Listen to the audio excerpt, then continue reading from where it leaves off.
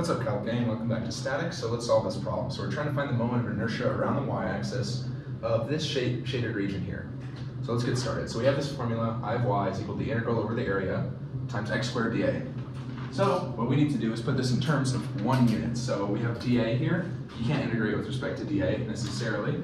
So we know that dA is equal to x dy, or dA is equal to y dx. Right? Either one of these works, but we want to make sure we choose the right one that's going to make it easiest for us.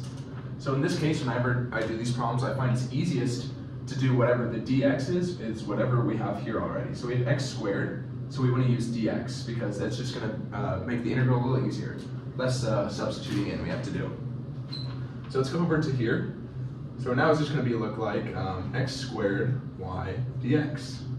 So we're integrating with respect to x. So what are the bounds for x, right? X goes from 0 to 16. So that's 0 to 16. But this integral isn't right. This integral isn't right, and it has to do with this y here. So let's get rid of that before you write it down. We're integrating with respect to x, right? So if we're integrating with respect to x, that means we're coming off of the x-axis. So we're going down dx, and we're going up here. So this is a distance y, right? But the area we're looking for is not y, but this area within, right? This is area. This is what we want to find. So as we go down the line, we don't want to look for y, we want to look for 4 minus y, right? Because this total height is equal to 4. This total height is equal to 4 inches. And we want to find a. And we know what y is. Y is defined by this function here. So we want to say y, or we want to find this is equal to 4 minus y. See where that's coming from? So in this case, our total height is 4, and then we're subtracting y. To get this area, that's what we're trying to integrate for. So then this is now our integral. So now we have a y in our terms. So we have x, we have the dx, we have the bounds, we're good, but we have a y. We need to get rid of this y. So like I said, y is defined by y squared is equal to x. So this becomes y is equal to the square root of x. Technically plus or minus, but in this case it's not going to matter. So we can say that this I of y is equal to 0 to 16 x squared 4 minus, and then we're going to plug in square root of x for y. Square root of x dx. So then now we have something we can actually integrate and get a number out of.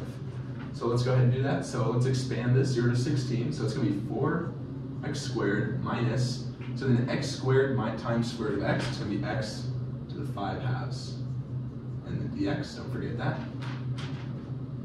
So now we just have this pretty simple integral to solve, so let's take the integral. So it's going to be 4 over 3x to the 3rd minus 2 over 7x to the 7/5. And our bounds for that are 0 to 16. Right. So just plug in 16 for each one of our x's here. If you plug in the 0, you're going to get 0. And you're going to find that the moment around the y-axis, so what we're finding is 780 inches cubed. Or not cubed, the 4th. And there you go. So that's how you solve this problem. So it's not that tricky of a problem, it's just about making sure you get this right. Make sure you know what you're integrating over, and make sure you get the area right, not finding the other side of the integral.